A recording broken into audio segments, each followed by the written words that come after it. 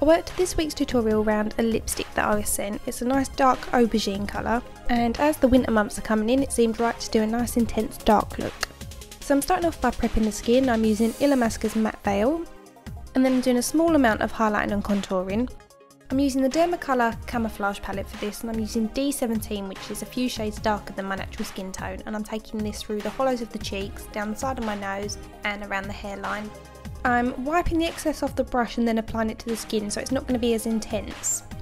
If you want more of a dramatic, noticeable highlight and contour, then just apply it straight from the brush straight to your face. I'm using the colour D1 to highlight. This is a few shades lighter than my skin tone. If you want a more dramatic one, you can go for D0, which is practically white. Now, I don't really suffer with blues or purples underneath my eyes, but this is so I can show you guys. Here I'm applying D4, which is a peachy shade. So this is going to colour correct any dark circles under your eyes, and then you apply concealer over the top. And then we're just going back in with that D1 in a nice big V shape underneath the eyes, and this is really going to brighten up that whole entire area.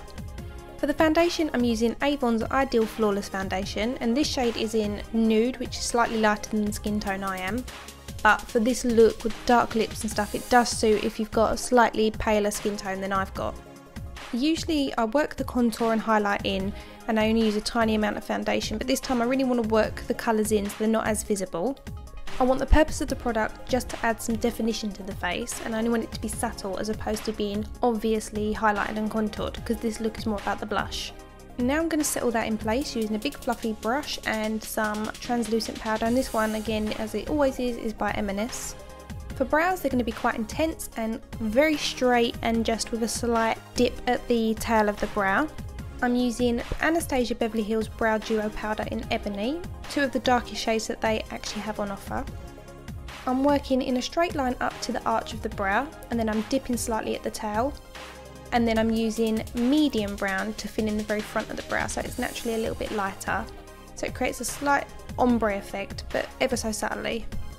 As it's quite an intense eye makeup and lip, I'm keeping the eyebrows quite square, but then I'm just going to soften them ever so slightly with the spoolie at the front, but they are quite a blocky shaped brow. To neutralise and prep the eyelid, I'm using Soft Ochre Paint Pot by MAC, and I'm working that in with a brush. To add quite an opaque highlight to the brow bone, I'm using D0 from the Dermacolor palette, and then I'm just blending that out. To take away any tackiness from where we've applied that concealer, we're going to apply Vanilla over the entire lid right up to the brow bone, and this is by MAC and it's a matte eyeshadow. Next I'm taking this sandy colour matte eyeshadow by Kryolan, and I'm taking that right through the socket line. I'm working that from the inner corner all the way to the outer edge, and I'm just winging it out slightly. To add a little bit more warmth, I'm taking the first shade mixed with a tiny bit of this red Coastal Scents eyeshadow, and I'm running that over the top of the eyeshadow we just applied, and then blending that with a fluffy blending brush. The reason we don't go straight in with the red is because it can be a little bit too intense. The next colour is Cranberry by MAC, and this is a frost finished eyeshadow, so we're applying this just to the mobile eyelid. We're applying it on the inner corner and the outer third. And we're patting it in a slight V shape on the outer edge, and then blending that through with the blending brush. I'm taking this purple eyeshadow and I'm applying this just into the outer V shape, so we're not touching the cranberry on the eyelid, but we are just working it in circular motions into that outer V just to intensify this area. This look is all about building colour, so we're going to be applying colours, blending them out and reapplying. Here I'm just blending up to that brow bone so it's nice and seamless. I'm taking this reflective creamy pink shade and I'm applying this just on the very centre of the mobile eyelid. To blend that in, we're going back in with the cranberry in the same places as before, and this is just going to help blend the seams between the two colours. This part I didn't realise that my camera hadn't been filming. What I've done is I've gone in with a little bit more of that purple on the outer edge just to intensify the colour again, and now I'm just using the fluffy blending brush just to go around and soften it all. Underneath the lower lashes, we're going in with an angle brush using the sandy colour and the red mixed together as we did on the top lid. And then using a pencil brush, we're going to run that underneath those lashes and just soften that eyeshadow. Over that, we're going in with a little bit of the purple eyeshadow, and this is really going to intensify it underneath those lower lashes. Then we're just pulling that colour onto the mobile eyelid at the very outer V, and this is just going to frame the eyes. And then don't forget to blend just so there's no harsh lines. Now it's time for eyeliner. I'm using this cream liner by Kryolan, and this is in Aubergine, and I'm applying this to the waterline, and I'm also going to be tight lining, which is to go underneath the top lash line. It's a good idea when this dries to go over it twice, as it'll add a little bit more intensity. I'm taking that liner across the top lid and I'm only going about 2/3 of the way across, and I'm winging it out ever so slightly on the outer corner. Then I'm also placing that underneath the lower lashes 2/3 of the way across and then smudging that out with a pencil brush. After applying some mascara, I'm applying these false lashes by Eldora, and this set is number M102. When applying lashes, I wiggle them into place so that they attach to the root and not to the skin, and then I just manipulate them while they're drying. Then under my lower lashes, I'm applying this set by a house of lashes called Precious.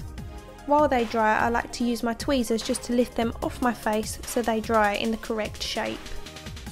To add a little bit extra definition to my cheekbones, I'm using this Cover FX matte bronzer, and I'm just working this through the hollows of the cheeks, and I'm using a Zoeva face brush for this. Now it's time for lips. To begin with, I started off by using this Kryolan Faceliner in a red shade. Ideally I wanted to use MAC Nightmoth, but to be honest I couldn't be bothered to get up and find it, so I started off with this, but once I'd lined my lips I realised I really did need Nightmoth, so I went and found it. When doing a dark lip, ideally take your time because you need to have a steady hand to draw nice symmetrical lines, and you want to colour right into the inner corners of your mouth, because if you're wearing a dark lipstick it's going to be noticeable if you've missed any areas. So I'm colouring the entire lip in with this Nightmoth colour, and this is going to be a great base for the lipstick that I'm going to be using next. The one I'm using is by MeMeMe Cosmetics, and this colour is Morello Silk, and it's a lip cream. So if you're looking for intensity, you definitely need to apply a lip pencil on first, or if you want more opacity, go for a lipstick as opposed to a lip cream. The blusher I'm using is called Lake by Kryolan, and it's a pinky based one. I would have gone for something a bit more deeper, but I couldn't find the right one.